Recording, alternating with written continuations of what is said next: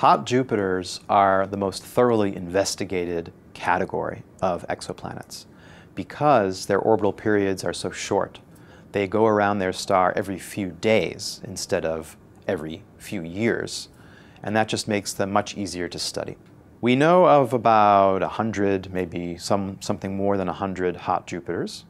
We also know that they're somewhat rare. If you pick a random star like the Sun, maybe 1 out of every 200 will have a hot Jupiter. One thing that's the biggest puzzle of the hot Jupiters is just why they exist at all. According to our best theory for how a giant planet like Jupiter should form, you have to start with a lot of solid material that exists in the early days after a star is first formed, the sort of leftover material from star formation. And all of that dust and gas exists in a disk that surrounds the young star. And over time, that dust tends to collide, those dust grains tend to collide with one another to form larger particles. And those larger particles collide with one another to form grains of sand, which become into rocks and pebbles and boulders. And eventually, you get an object that's comparable in size to a planet, say a few times the Earth's mass. And at that point, if you've managed to grow that large, the gravity from that growing protoplanet is strong enough to start vacuuming up all of the gas in the surrounding region, all of the hydrogen and the helium. And you very quickly swell up to become a giant planet, like Jupiter or Saturn, which is mostly made of hydrogen and helium, and which at most just has a small core of rocky material on the inside.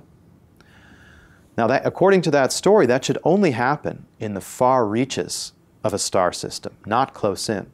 And the reason is that you need it to be cold enough for things like water and methane and ammonia to exist in solid form, as opposed to as vapor. If they exist as solids, you just have a lot more material to pack onto your growing protoplanet. If you're very close to the star, where it's thousands of degrees Celsius, you don't have nearly as much solid material, and all of the orbital motions are much too fast for these things to collide and stick together. So we have some very good theoretical reasons to believe that you cannot form a giant planet very close to a star like the Sun, and yet we see that they're there. So how did that happen? Well, the way that theoreticians have reacted mostly is to say, yes, we did form that giant planet far away from the star, but then something happened. Something caused its orbit to shrink to where we see it today. And what is it that happened? Well, there are a lot of possibilities, and we don't know which is correct. One possibility is that that growing protoplanet, which is way off in the far reaches of the star system, has a gravitational interaction with that disk of gas and dust that still surrounds a young star for the first few million years of its life. And that gravitational interaction has the form that the planet causes density waves to appear in this disk, and those density waves have their own gravity, which acts back on the planet, and through a mechanism that's not at all obvious and that was not predicted in advance, does cause the planet to spiral inwards over time and eventually take up a very tight little circular orbit. So that's one possibility. Another possibility is completely different and goes like this. Suppose that by chance the star has a lot of material surrounding it and forms not just one giant planet, but 3 or 4 giant planets in a configuration that turns out to be unstable, so that over time those giant planets are orbiting the star, but they have close encounters with one another. Their gravity pulls and pushes on one another, changing their orbits in such a way that one of those giant planets might get ejected altogether from the system or thrown out to an even more distant orbit, and the other one gets thrown onto an orbit that takes it at one end very close to the star, just by chance. And if that happens, once a planet gets on a very elongated orbit, one end of which is close to the star, then when the star and planet approach each other closely, the tidal forces between the planet and the star become very strong. The star and the planet pull on each other very intensely. And over time, those tides act effectively as friction. They cause energy to be lost from the system. And when you drain energy out of a highly elongated orbit, it shrinks and circularizes.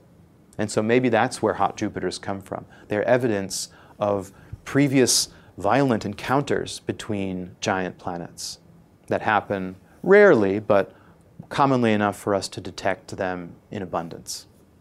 People have been wondering about whether exoplanets exist for, well, as long as there have been scientists and philosophers. More specifically, people have been searching with modern types of telescopes over the last 50 to 75 years. It's just that it seems so daunting a problem to try and detect a planet like Jupiter, or especially a planet like the Earth, that it never really had much traction among professional astronomers. It was considered a sort of flaky subject, something much too speculative and risky to bet one's career on.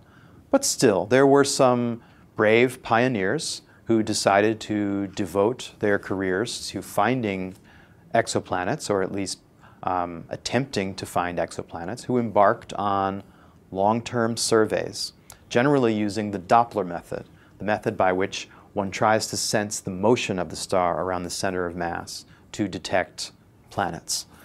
And they thought they were in for a very long journey. They thought that they were looking for planets like Jupiter that went around every 12 years.